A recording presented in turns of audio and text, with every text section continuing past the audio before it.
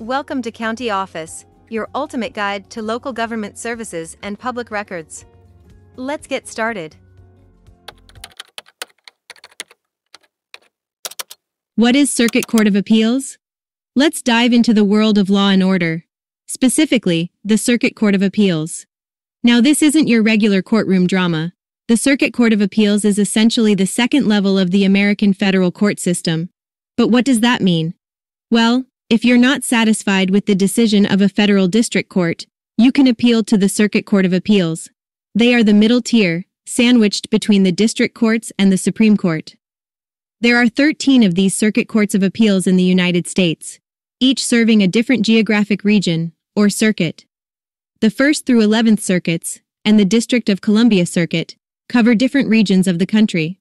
The Federal Circuit, however, has nationwide jurisdiction, but only for certain types of cases. Now, here's an interesting fact.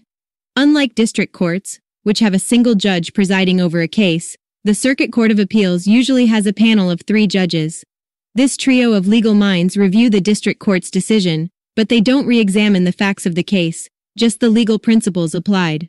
So, if you're ever in a legal pickle and you don't agree with the district court's verdict, remember, there's another level you can appeal to, the Circuit Court of Appeals.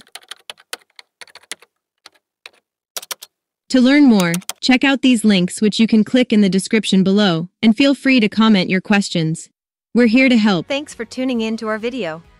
Please like and subscribe, and leave a comment below. See you in the next video.